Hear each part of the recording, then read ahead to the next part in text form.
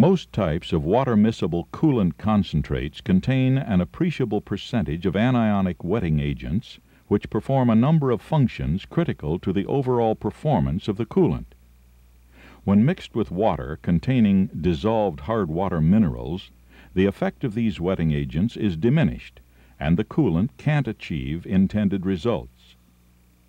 Additionally, the soap scum formed by the reaction of the hard water to the wetting agents contributes to the blinding of filter media. This results in reduced filter flow rates and increased media consumption in gravity, pressure, and vacuum filters.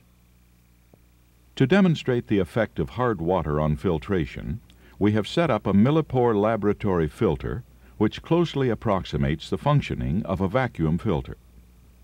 The filters are fitted with Wattman No. 40 filter paper discs, which closely approximate an 8-micron disposable media. The filter discs are supported by an open, rigid stainless mesh, and the filter assemblies are inserted into standard laboratory vacuum flasks, which in turn are connected to a standard laboratory vane-type vacuum pump capable of generating 20 inches of mercury vacuum. We have prepared two 10% emulsions with a chemical emulsion concentrate. The emulsion sample on your left was prepared in a water containing 256.5 parts per million each of magnesium sulfate and calcium chloride, and is the equivalent of 30 grains per gallon hardness. The emulsion sample on your right was prepared in chemically pure water, which contains no minerals of any type. To demonstrate that the filters are both subject to the same level of vacuum and the filter paper discs contain the same porosity, we will first filter two 100 milliliter samples of pure water.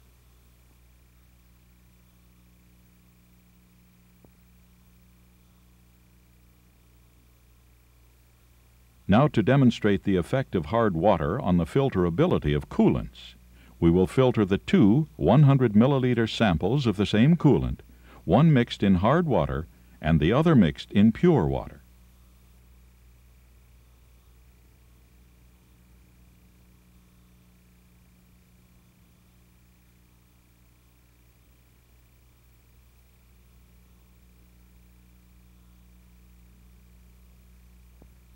In addition to hardness in water wasting coolant concentrate and reducing filter flow rates, hard water soap scums tend to blind filter media, causing it to be indexed more frequently and increasing paper consumption and paper disposal costs.